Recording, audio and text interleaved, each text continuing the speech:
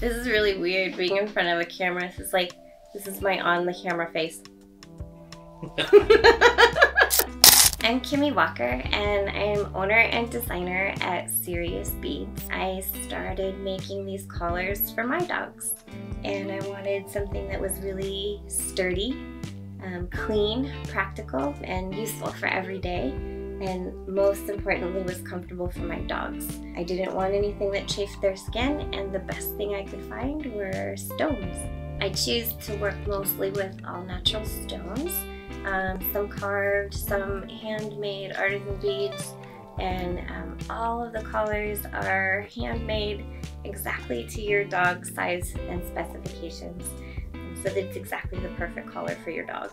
I love blinging out dogs. I love making them look good. I love making owners feel good and bringing a little joy into everybody's lives. In order to support my collar business and my collar habit, I am also a full-time educator, teacher. So for me, it's natural to want to teach and learn about things, and especially Xolos. And I'm an active member of the breed community, and I really enjoy doing breed education booths, meetups. I love advocating for the breed.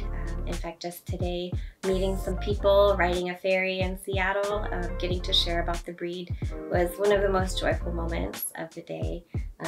And seeing the joy in people's faces as they learn about this incredible dog really makes my heart full. I think the biggest gift and one of the most incredible things about Xolos is the people that they've brought into my life, the people that I've gotten to share with, the people that I've gotten to learn with, and connecting with the community. And I've been able to do that through several venues, not just locally here around Seattle, but also all over the world. Washington, Pacific Northwest, Europe, Mexico, lots of different places where people love Xolos, love the breed, and are working towards ways to encourage more ethical practices that will support and preserve the Xolos, so that they will be a healthy and well taken care of breed, not just for me right now, but for lots of generations in the future.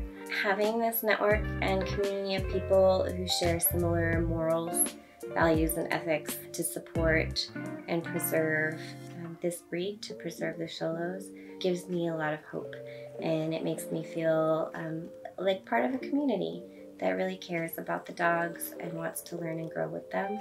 I am also learning and growing, and will continue to do so. If you want to follow my journey and my dogs and my collars, Serious Beads and Serious Xolos, will link them in the comments below. So the genesis story of kind of connecting with Xolo Supply, Julio had put up a post about, like, what do you guys think you want? Like, what should we do next? And just jokingly, like, no expectations, did not expect anything. I was like, hey, meet up in Seattle.